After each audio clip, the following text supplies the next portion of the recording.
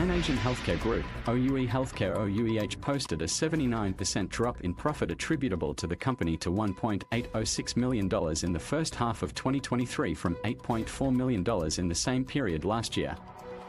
OUEH's revenue increased 85% YOY to $78.7 million in H1 2023 because of the consolidation of First REIT and the medical partners, as well as higher revenue recorded by Wuxi Lipo 11 Nan Hospital and the China pharmaceutical distribution business.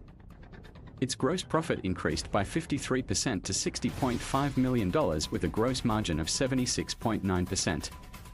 The results from its operating activities grew 6% YOY to $39.6 million.